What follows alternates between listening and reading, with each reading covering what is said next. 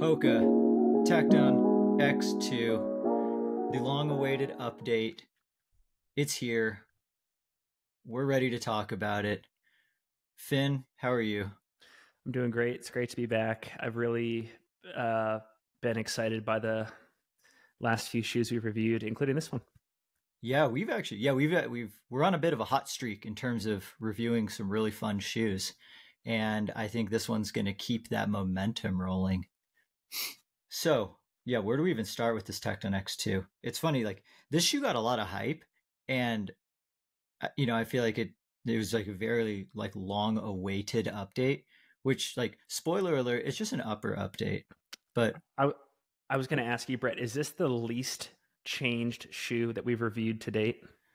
maybe actually a lot of the shoes that we've tested so far have been like full redesigns or new models, whereas this one's just an upper update from the previous one. An upper update that I think was very necessary though. I like the formula of what they've got going on. Yeah, before we dive into it, just want to let everyone know that these shoes were provided to us by Hoka and Running Warehouse, and we're under no financial obligation to say whether we like a product or not, because we want to keep these reviews authentic and beneficial for you. So no one will get to preview or watch this footage before it gets published to YouTube. Hoka Tecton X2, $225. So it did get a price bump. The first Hoka Tecton X was 200. This one's now 225. So the big debate, I guess, that we're going to throw out there at the very beginning of the episode is this new upper worth $25 more? The weight of the shoe, mine came in at 9.3 ounces. I have a men's US size 10.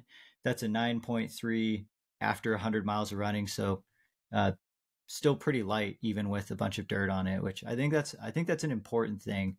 I'm still trying to change the narrative of weighing shoes after we're running in them, because a new pair that hasn't picked up a whole bunch of dirt, that weight doesn't matter. This weight matters. 9.3 ounces, that's pretty good. Stack height, we're looking 29 millimeters in the forefoot, 33 millimeters in the heel. That's the same as the first generation Tecton X. That's also including the lug depth, which I believe we're looking at 3 millimeter lugs, 5 millimeter drop. So yeah, the biggest change of the shoe is the upper. It got a new upper. Matryx is back. Some of my favorite uppers of all time were Matryx shoes. We're talking Hoka Mafate Speed 2 or Evo Mafate Speed 2, Hoka Evo Speed Goat. Now the Tecton X2 gets the Matryx upper.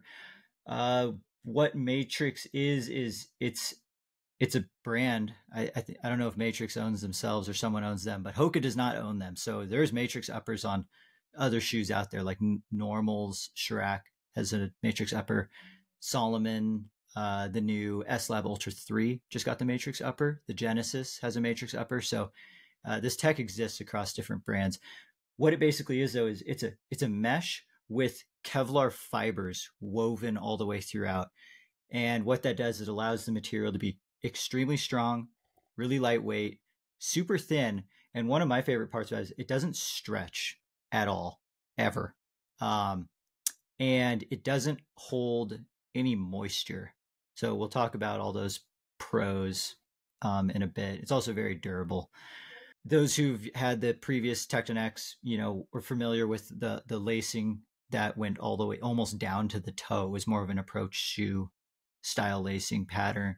That is gone. We're now back to your normal eyelet start point around the ball of the foot, and it just goes up. It got more normal. Pretty thin tongue. There's like maybe one piece of foam right there around like where the high point of the arch would be.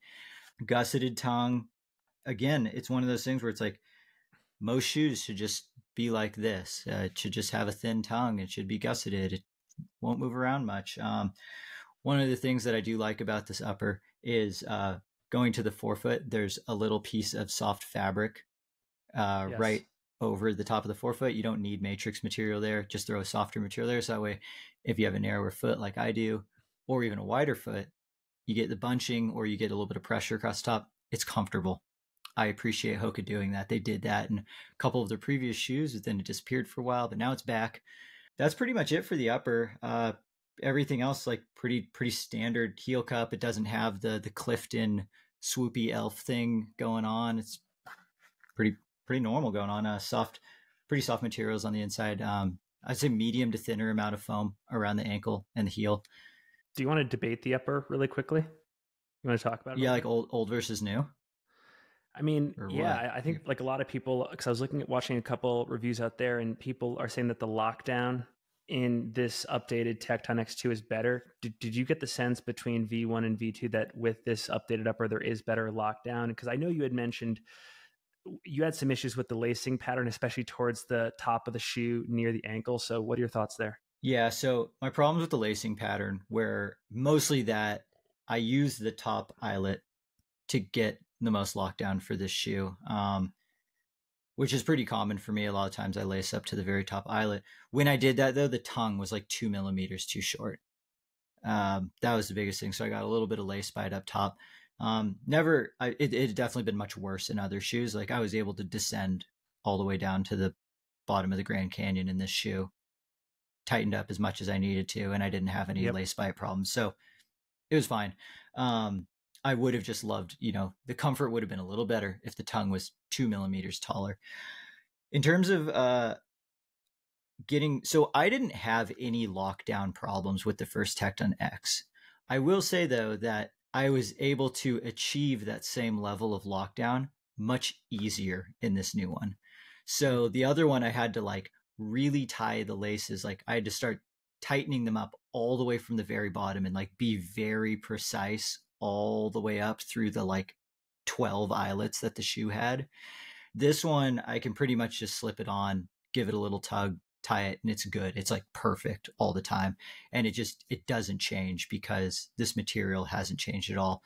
Over 150 miles in the original Tecton, I had to like redo it because the upper did start to stretch. So I was always able to achieve pretty good lockdown, but it wasn't anywhere near as consistent as this shoe. Okay. What did you think? Because you ran in the first Tecton X as well. Yeah, I mean, we'll talk about it in a second. I loved, on principle, by look, by initial feel, like out of the box feel, I loved the original Tecton X. I was telling you offline that I took not one, but two pairs of the original Tecton for initial runs in the White Mountains of New Hampshire. And in both pairs of shoes on subsequent runs, the outsole, the lug started to immediately delaminate. That was not an issue on this updated version, but I never got more than 10 miles on either pair of those V1s because of that.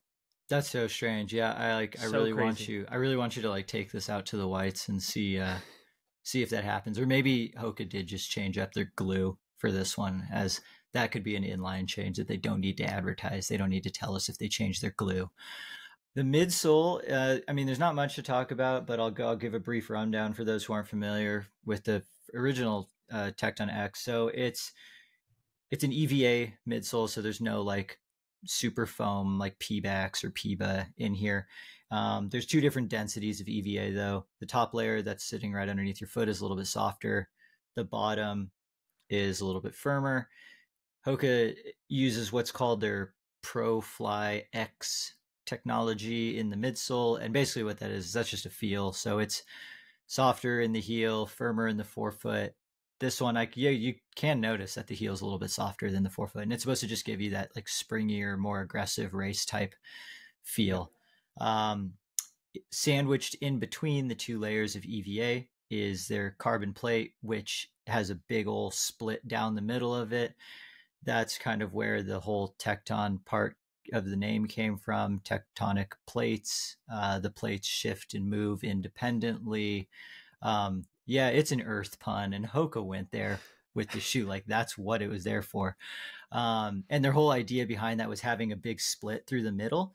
The shoe would be able to twist like torsionally a little bit more to move on the trail, as opposed to your traditional super shoe carbon plate that doesn't allow the shoe to twist and maneuver very much. Whether that works well or not, we can get on into a little bit later. Yeah. The outsole, unchanged from the first Tecton X. It's two pieces of Vibram Mega Grip rubber built upon their light base. Very shallow lugs. I mean, this is clearly not your mud or snow day type shoe. felt great on, pretty wide variety of surfaces. What did your total running mileage come to? I put exactly 87, maybe 87.1 miles on this shoe, almost exclusively in the Salt Lake City foothills. So if you know the area, the Bonneville Shoreline Trail, Twin Peaks, Ensign Peak, base of Black Mountain, On dirt? some Jeep roads, on dirt, touched On dirt dirt. the entire Okay. way. Sweet. Right on. I'm really loving this whole dirt trend you've got going. And I will say one thing, I did 2 runs in this on roads, and I am of the mindset that if you just shaved these lugs off, this would be an excellent road shoe too. Oh, that was immediately what I thought about the first Tecton X as well. Especially last year. I was like, this is Hoka's best road shoe. I don't think it's their best road shoe anymore now that the Rocket X is out, but I still think it's one of their best road shoes. I got in 99.5 miles. I misjudged. I tried public math on my run yesterday and I was wrong. Squeezing in a few last minute trail miles, thinking I'd tick it over to 100, only to upload it to Strava and it'd say 99.5. And I'm not going to lace them up and go run around the block for that half mile. I know I'm rounding that up to 100. I was just going to say, does conversational pace round up? I don't. It's 99.5. I'm going to still review it as if it's 100 though. So I do round up. I also don't round up. I don't know. What'd you think of the fit of the shoe? Like volume, length, width, all that good stuff. Yeah, and you kind of warned me. I shouldn't say warned. You gave me the heads up about this ahead of time that it wasn't necessarily going to be an out of the box great feel. Like, let's take it for 20 miles. Let's do a long run in it feel. Like, I definitely needed to put a couple, 30 to 45 minute short, easy runs on it to really break it, and especially in the forefoot area. But I would say right around 20 miles into the shoe, there was definitely a transformation in feeling. And I think a lot of the elements that this shoe is built around, like the efficiency that you get from that, I guess they're calling it nitrogen infused ProFly Plus foam. And then the carbon plate, like I definitely like felt like a bounce from that, and like the efficiency from that, to the extent that you can feel efficiency from a shoe on trail. Like I definitely got that.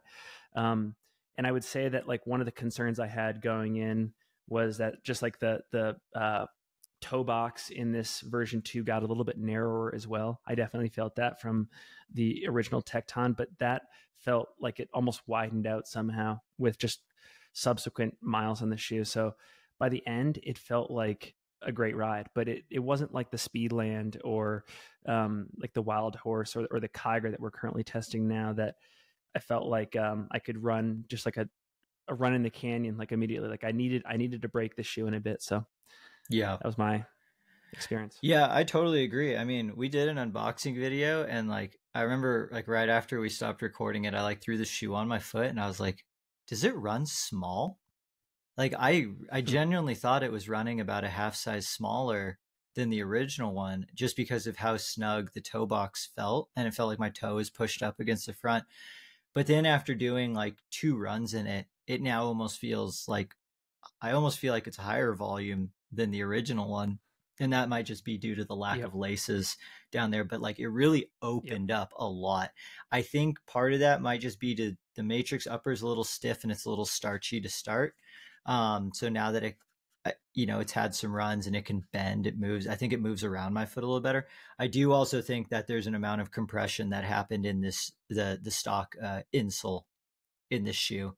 You squish down the foam on the insole, probably even the midsole foam as well. That's going to free up a little bit more space.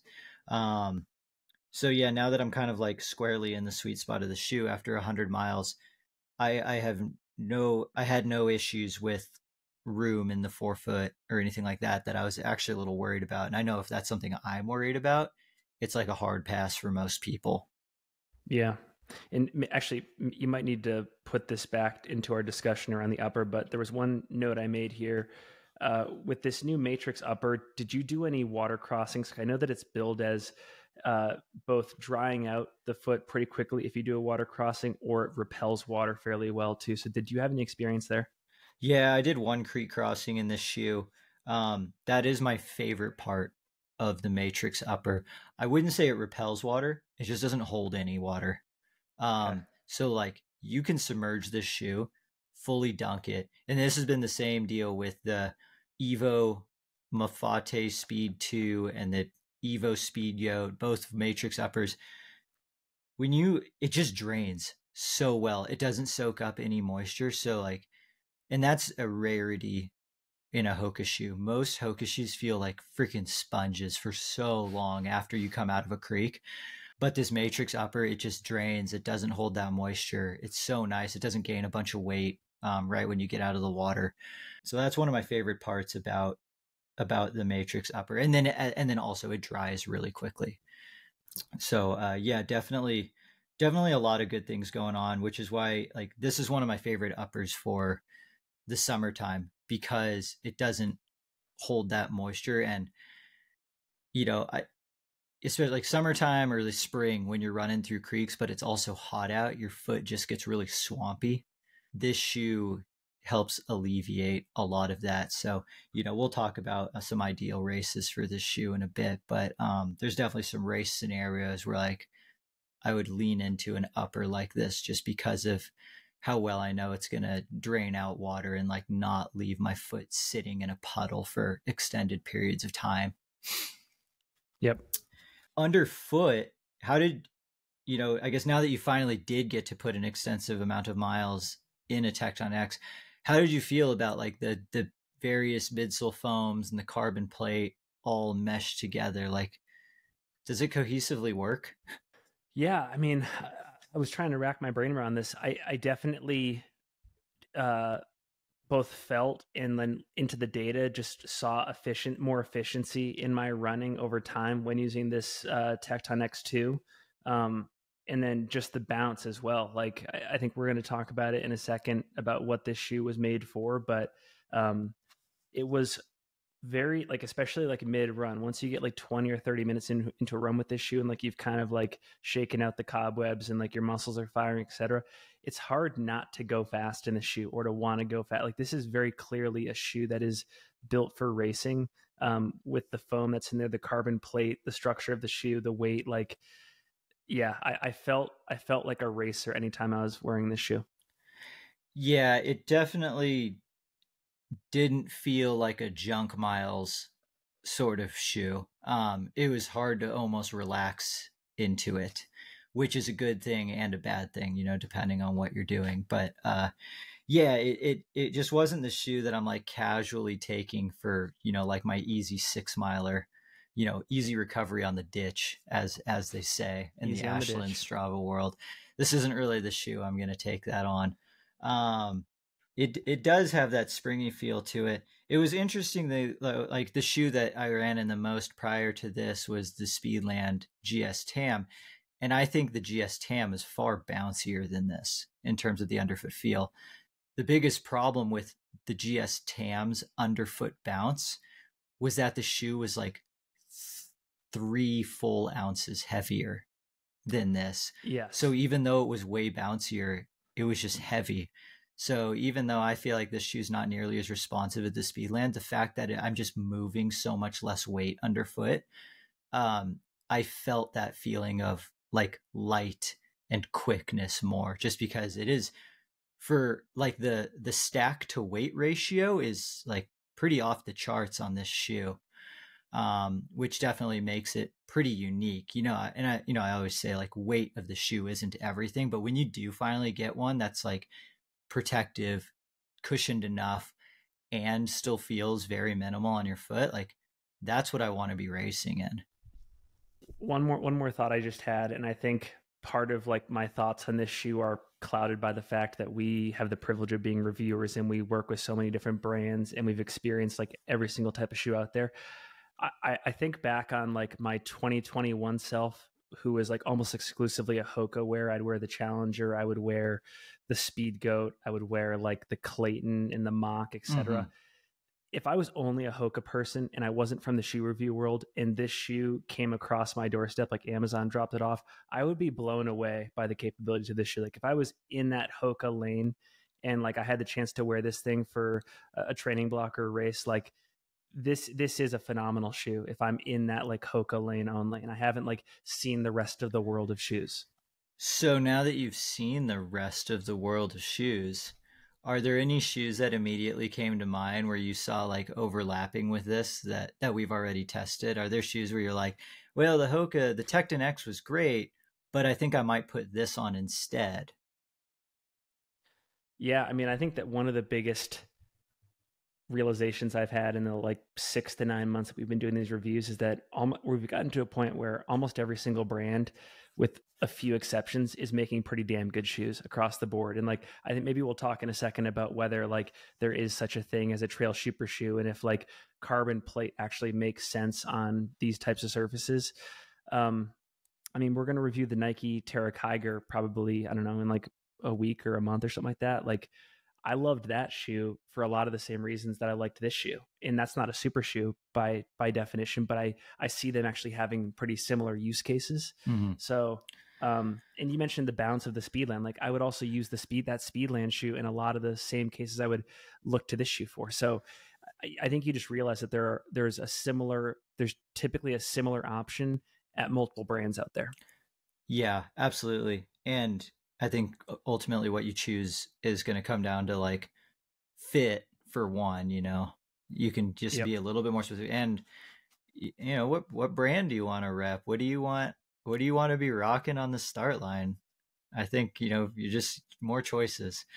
Yeah. So, I mean, what do you compare it to? What do you compare it to in other brand lines? So, okay. So the number one shoe that I see this competing against is the Saucony Endorphin Edge. Like, that is its rival. Like, this has more stability, like, though, right? Would you say? I think so. Having run in both, I've got like 80 miles on a pair of Endorphin Edges. I would say this Tecton X is more stable. It's a little bit wider underfoot, and it's a little bit torsionally not as rigid. The Tecton X can twist better. The Endorphin Edge is stiffer torsionally, which means on dirt roads, I like the Endorphin Edge better. But across the majority of trail, technical trail included, I like the Tecton X better than Endorphin Edge. I think the next up and comer to this category of shoe is going to be the Nike Ultrafly. When that comes out, super foam, carbon plate, lightweight. We're not putting that emphasis on durability. We're putting the emphasis on, race ready shoe that you're throwing on for the important days. Those are kind of the big three right now. I feel like in this category, there's the Speedland GS Tam, like, wants to be in this category, but I feel like I love that you mentioned them. I think it's just a little bulkier. Like we said, like, you could do a 200 miler in the GS Tam. I feel like I would be hard pressed to throw this on for 200 continuous miles. Same with the Endorphin Edge and the Nike Ultrafly. Better outsole too than the Speedland, no question. Yeah, that's actually interesting. That's a great follow-up. So you put 85 miles on this Tecton X2. How's the wear pattern? How's the wear looking on your outsole? I was telling you right before this recording that on the Speedland, after about 100 miles, I lost about half the lug depth in the back half of the outsole. I'm looking at this right now. I've maybe lost, and again, I have a unique strike pattern, and like, it's inevitable that the back part's going to go before the front, but I've maybe lost a quarter of a millimeter at most on the back half of this outsole lug pattern. So just more durability. Yeah. So from a pure outsole standpoint, you have like at least a few hundred more miles of running in that Definitely. shoe. In terms of like overall durability, how do you feel about this shoe? Have you noticed the foam qualities change at all over the 85 miles that you've run in it? Not really. And like, again, I say this as a bona fide lover of Speedland. Like, I was a total homer for them in our last episode, but like, they build their shoe as a 600 to 700 mile shoe. I actually think this is the real 600 to 700 mile shoe. Like, I'll take this at 700 miles over a Speedland at 700 miles almost all day, I think. See, I think I would take the Speedland midsole for 700 miles, but then I think I might take like this upper and outsole for 600-700 miles. I don't know if I see this just traditional foam lasting 600 or 700 miles. Like I've got 100 on it. Yeah, I've got 100 on it, and like I've got 100 on it with like multiple like 3-hour runs. One of them being like 5,000 feet of descending into the canyon and back. Like that's a great tester for this shoe. Like this is a great shoe for the Grand Canyon, actually. But I will say though that I have a pretty good sized divot and like indent of my foot in this shoe. Part of it is just the insole, but definitely a part of it is that midsole foam starting to compress. So I worry that the foam is going to be the limiting factor in the shoe holding me back versus the upper or the outsole. I would love to see what this shoe feels like without the carbon plate. Yeah. Like, again, I keep harping a little bit on these carbon plated shoes and how I'm just not fully sold on carbon plates in the trails. Like, I just, again, don't know what a plastic plate couldn't do that this carbon plate can. Like, I also am curious to see what no plate would feel like in this shoe, because at times it did feel a little too stiff. Like there was a couple times in the canyon where like it got a little squirrely because I, stand on an angled rock and the shoe didn't, shoe wanted to go one way, my foot wanted to go another way. And had there been no plate, I would have had that extra flexibility. I'm curious to see how much sacrifice comes with taking out the carbon plate in the shoe in the form of like cruiser miles on really buffed out single track or dirt roads, because I know the carbon plate helps with that. But I would be so curious to see what this shoe feels like without a plate. I was going to say, why, if you could like go into the minds of Hoka's shoe production team, why did they make the decision not to have a replaceable carbon plate the same way that Speedland decided to do it? Well, the reasons why you wouldn't want it to be replaceable are that you don't get to anchor down all the parts of the shoe below the forefoot or like below your foot that well. On the plus, like on one hand, you have Speedland saying this plate is loose in the shoe. It's not locked down by glue. It can move independently in between the layers of foam. It's going to do its job better. You have other companies saying the exact opposite, in that if the plate can move independently without, influence of the foam, it's just moving around in the shoe. It's not doing anything. So like, and again, my question is, what about when you apply that to trail? Which one matters more, if any at all? And like some of my favorite plated trail shoes have been like the Salomon Pulsar Trail Pro 2. That's one of my favorite utilizations of a plate. It's not carbon. It's like a fiberglass material that's a little bit less stiff. I think, if we're going into like the minds of the Hoka designers, like why did we put a carbon plate in this shoe? It's because we have to, because the carbon is the buzzword right now that everyone's buying. And if you say it has carbon, you can now charge more for it. If it's a plastic shoe, the shoe can't be $225. If it's a plastic shoe, the shoe's $170. So that's why I'm just like, I don't know. I'm just not sold that it's anything more than just an expensive rock plate still. So if I was to ask the question, is this a trail super shoe? Is that a non-starter because there's no such thing as a trail super shoe? I still don't think. How do you answer that? I still don't think there's anything as a trail super shoe. Well, one, because all trails are different. Like we would have to say, like, is this a trail super shoe for this race? And then any other races that fall under that category. Like, what might give you an advantage economically at Western states, probably not going to give you that same advantage at UTMB or Hard Rock. Okay. So like, that's where like, what's Hoka going to do? Make 19 different trail super shoes? Like they got to put all their eggs into one basket, and I don't know what it is. I mean, I think for this shoe, it's Western states. I mean, what did Hoka design this shoe for? I mean, they call it their fastest trail shoe. Running Warehouse calls it like their trail racer. Like this shoe was clearly meant for racing. It's interesting. I was watching this YouTube video. It was one of Hoka's reps, and they were talking about all of the athlete feedback that they got for this shoe. And they mentioned UTMB, I think 5 or 6 times in a 2-minute video. Like they said that almost all of their product feedback from athletes was coming from the UTMB realm and making sure that this shoe had the final touches to be like efficient and powerful circling the mountain, which I think is interesting. See, I find that so fascinating. And like, the counter argument to me being like, this is not a UTMB shoe, I guess, is like Jim Walmsley only wearing this over in the Alps. Like, this is his UTMB shoe. Like, he wore a blacked out version of this last year at UTMB before this was announced. Like it's his UTMB shoe. And like, I've run on a lot of rocks in this shoe. And if I'm a Hoka athlete, I'm definitely wearing the Mafate at UTMB. Like, that's the shoe that I would feel most safe in. And like, if I feel comfortable and safe and secure in it, I'm gonna run the fastest in that shoe. I agree. For like technical stuff, I don't think like this is fine, but like I want it to be great if I'm racing. Like it can totally do it. It's fine.